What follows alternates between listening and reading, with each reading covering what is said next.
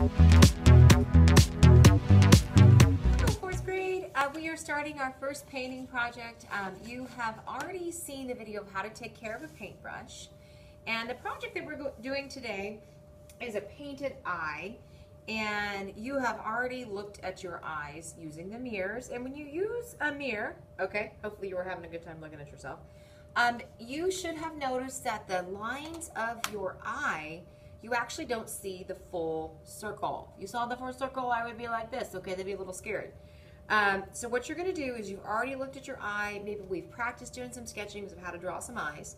Then you're gonna have a CD. And you're gonna put it in the middle of your paper, but before you do that, I want you to, on the left side of your paper, you're gonna write your name and check your shoulder buddy, that they make sure that they have their name on there. And when we use a pencil, in sketching and in art class, I always like you to do light till you get it right so you can erase it and not make a mistake. So find in the center somewhere, set your CD, and you were doing a light line. See how I'm moving my hand around so I can trace it? Then I lift it up. Now, what I have found, if you looked at your eye, hopefully you were observing with your artist eye, that you actually have two circles. And so we line this up as best we can, and we make another circle in our eye. And I'm looking at what I have done before, and I had another piece of tape. Okay, now if you look at this, that's way too big. So this is a great example. Do not do the inside of the tape. Now if you have a lot of tape, it will depend on how thick that your line is here. But you really want a thin line, so I'm lining it up as best I can. And like I just showed you, don't do the inside because it's too big of a circle. Go around as best you can, and you're going to do this over with a Sharpie. Oh, and I didn't finish that. And this one to me kind of looks really narrow or thin, so we might have to adjust that a little bit. And then what I found, if you take the cap of a glue stick, and remember, you don't want to have it on the edge. Your pupil is right in the center. It might be a little sticky, so be careful. In the center of your eyeball. And so I'm tracing this as best I can. Looks like there's a little bit of glue on that. And so, oh, look, it's stuck. So we might have to be careful when we're using these glue stick and just rub it off very gently. And it should be just fine. Okay, so we put our cap on, snap it back on because we don't need that. So now you have your eye. Now, this is one that I already have ready for you, but I want you to see what I'm talking about when I have the curve in my eye. When you look on the mirror, and we've talked about curved lines, your eye, you don't see the top of it. So very lightly, do you see how I'm just taking my pencil very lightly, and it's at an angle. And so that is what your eye actually looks like. I'm hoping that you can see that really well. Hopefully it's going into the camera there. Then you want to have the top of your eyelid go over the top of that as well. And your bottom, see how right here, this bottom of the eye actually sits, I'm drawing it light, actually sits on that line right there. And then it comes up, and you can decide the shape of your eyes. And then you have a half circle right there. Now when I'm going back in, I'm not going to take the time to outline this whole thing just right now because I'm doing this video. I would erase, see how I don't need that top part of that circle of my eyeball? I would erase very carefully, and I have better erasers that are in the closet if you need to use them. And so there is my eye. Now once you've adjusted, and oh, you actually have a line underneath your eye right here. You can use the mirrors again if you need to. Then you're going to take your Sharpie. Now, Sharpies, you have to be careful with them. We don't need to press hard. If it's not working, test it. Always have a scrap piece of paper here beside you. Test it. And this one's kind of dried out, but for the video, I'm going to use it. So I'm going to go right on where I drew my line very slowly. And like I said, this is not the best marker, but I'm not going to get up during the middle of the video. And I have several lines where I've sketched it. You don't necessarily have to do all those lines. Then I'm going in, this is the tricky part, and going on top of where I had the circles, okay? Because you want it to be as smooth as possible. Do you see how I'm turning the paper? That will also help you when you're using the Sharpie. So we're going to pretend I have the whole thing done, and you can write your name in Sharpie too, okay? Kind of like a cooking show. Now, I have one that's done. And something that I just purchased for our room are these containers for the oil pastels. And I think that'll be easier to be able to find the colors. So what you're going to do is you're going to take your paper, and I have made different designs, and you can choose any kind of colors, you know, bring in those curvy, wavy lines, do some patterns, whatever you want, make it different. I'm not going to have my example up because I don't want them to look like mine. So when you use, I'm going to come back to this one, just so that other one's done. When you use your oil pastels, this is what's very important.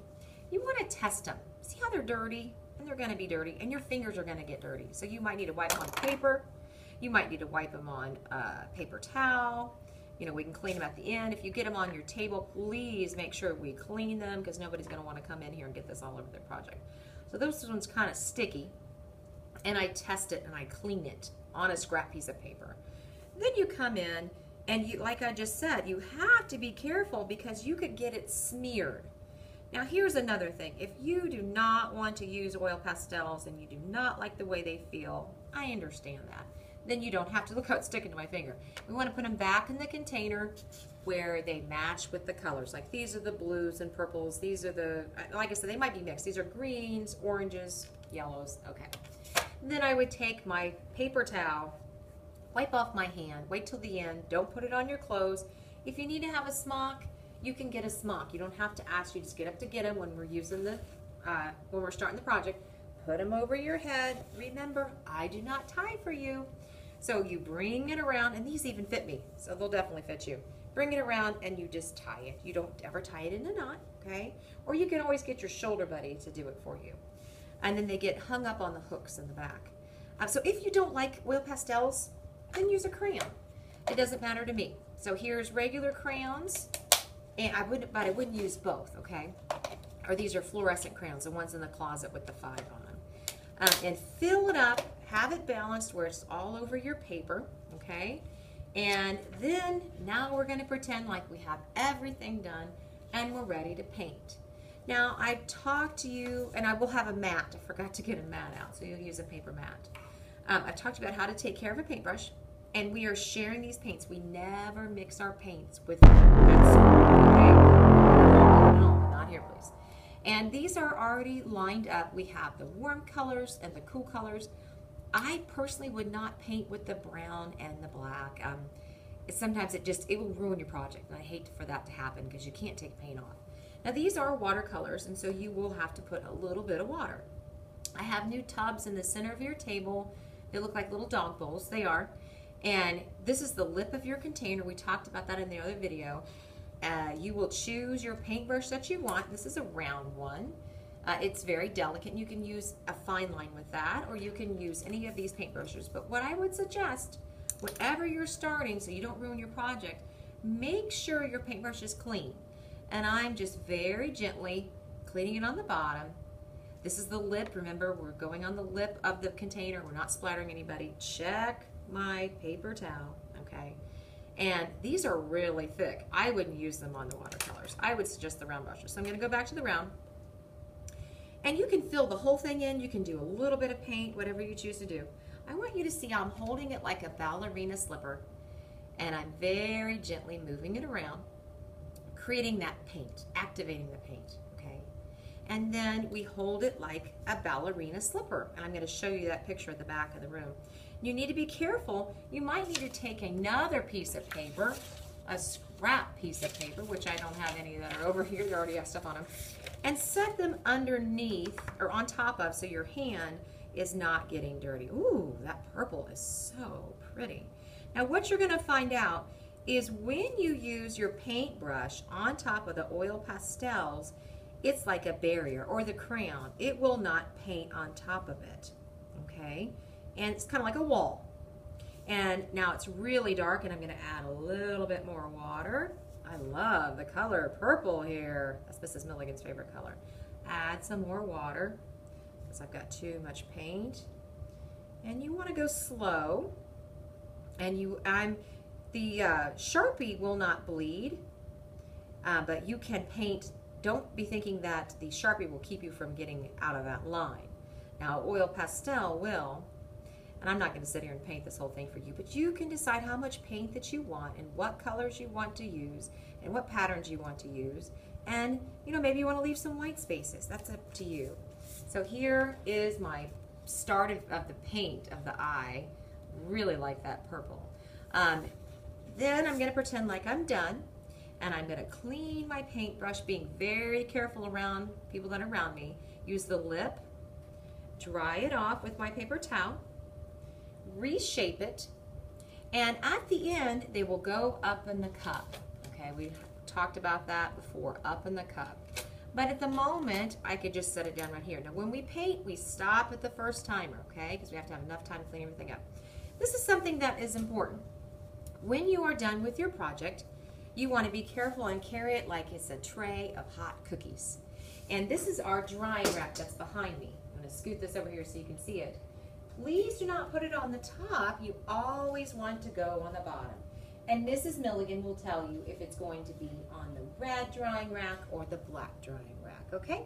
So enjoy your project today. I'm looking forward to seeing what they look like.